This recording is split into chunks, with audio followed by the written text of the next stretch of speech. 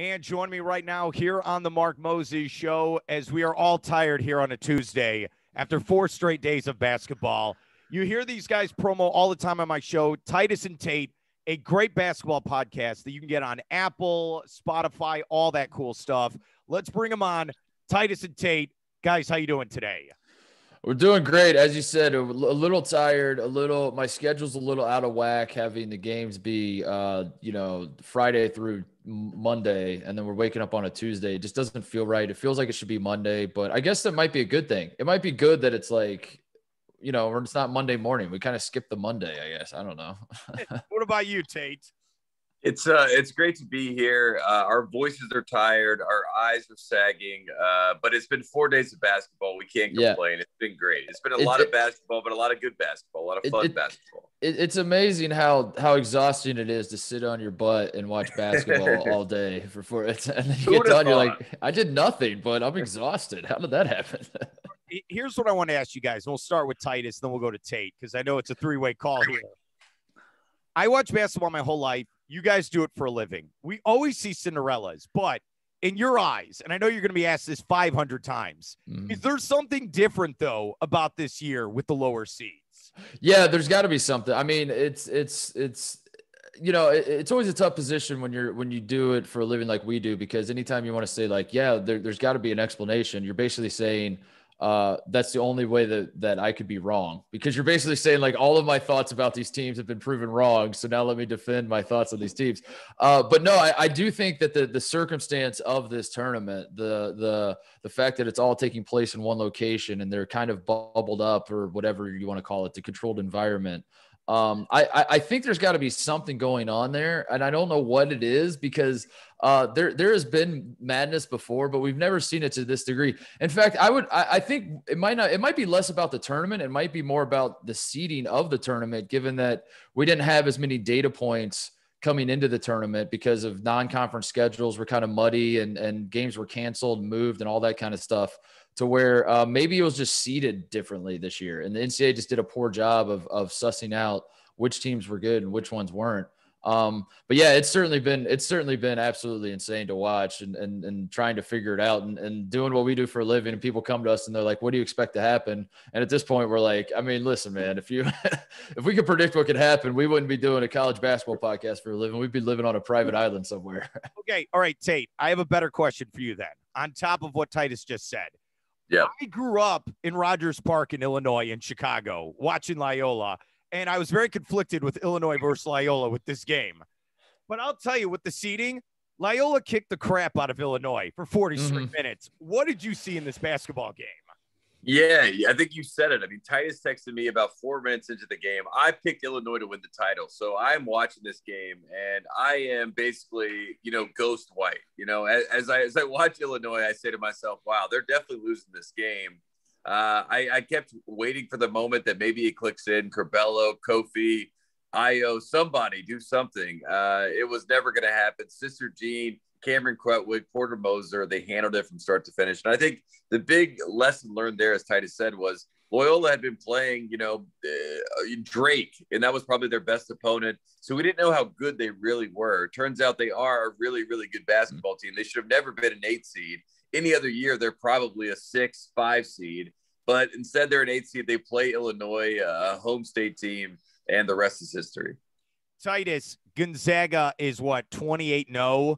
Do they look like the best team in the tournament then? Yeah, they're by far the best team in the country. Yeah. And that doesn't necessarily mean they're going to win it, as we know. This is the point of March Madness. You gotta go out there and win the games. But for all the chaos that has happened in the first 4 days, for me, it's like still just a fun distraction until Gonzaga loses. It's great that we can all be fighting over here, but the king is still on the throne. And until someone comes and finally beats Gonzaga, I'm not going to get too excited about this idea of because Loyola did look great. Loyola great against Illinois, but if you're asking me, does Loyola have a shot at winning the national title? Until Gonzaga loses, I don't think anybody has a shot at it. Someone's going to have to knock them off, because they're not just undefeated. And we've seen teams be undefeated at this stage in the tournament before. But they haven't gone about it the way Gonzaga has, winning every game by 10 or more points except for one on the season. That is insane. That's incredible. They just, the way they go about it, they're unfazed. They were down 8 in the first half against Oklahoma, and they looked like, it was a walk in the park, and they're like, we're fine. And suddenly you look up and they're taking a 12-point lead to halftime. So they're going to be really tough to beat. But every time I say that, people think I'm saying that they're unstoppable and they're unbeatable. They're not. I think they could lose. But until they do, I'm not going to get too excited about the idea of like anybody can win this thing quite yet. We're here with Titus and Tate talking about the tournament. All right, Titus, since you are a Buckeye, I will ask Tate this question because I know your answer. Is Michigan, I know they're going to take on Florida State, a team I cover. How good is Michigan as the only team left here in the Big Ten now? Yeah, I would say this. I think, when Isaiah Livers went out, there was a lot of us in the college basketball media sphere that says, this team can't be as good as they were with Livers, so therefore we have to knock them down a peg.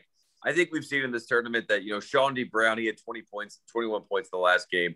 They have the guys to be able to still make a run. They still have, obviously, Franz, and Hunter Dickinson's one of the best bigs in the country. Definitely one of the best bigs left in the tournament. Maybe him and Krutwig are the two guys. Really Drew Timme, of course, with Gonzaga.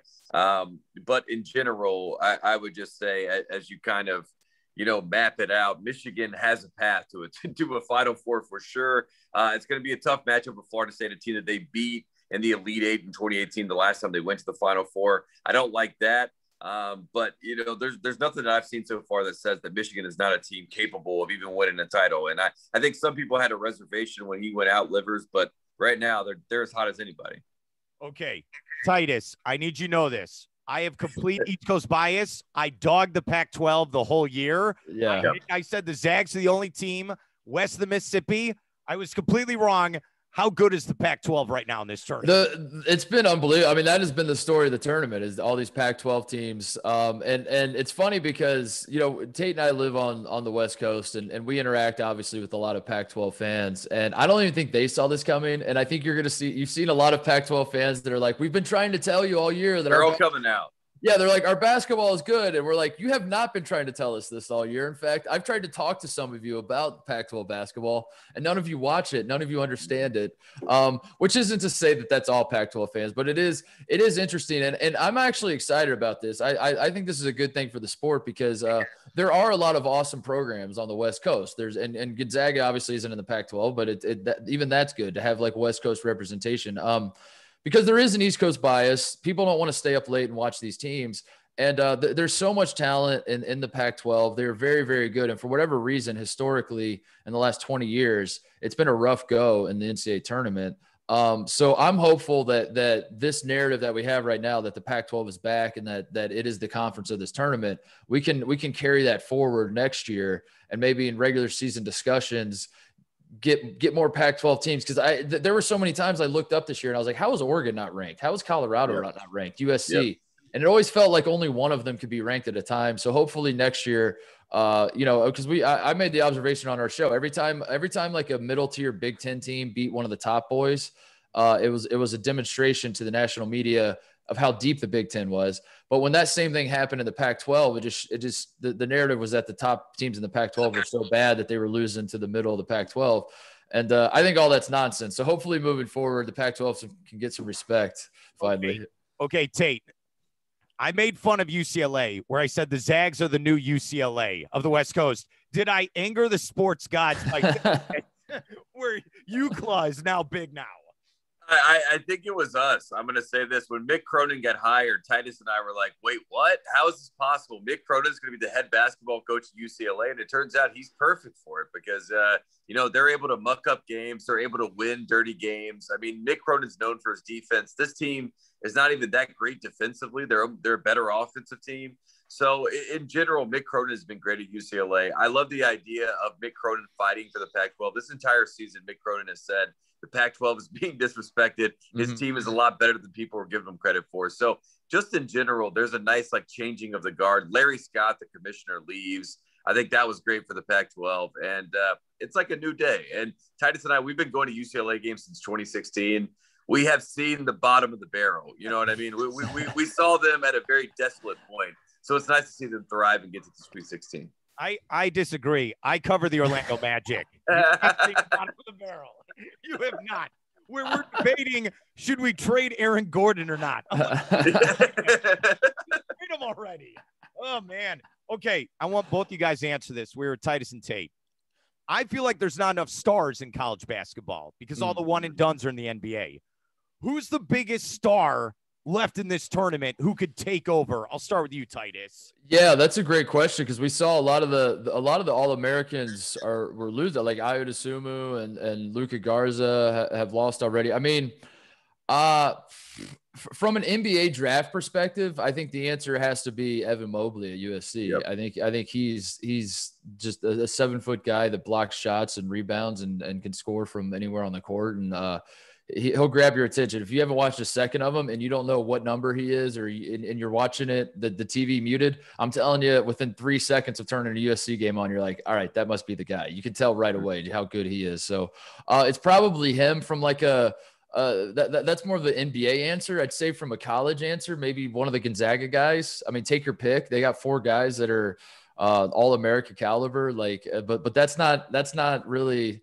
I guess that is your point, Mark. Is that the stars? It's more about Gonzaga as a team more so than any individual guy. Corey Kispert, Jalen Suggs, Drew Timme, Joel Elai.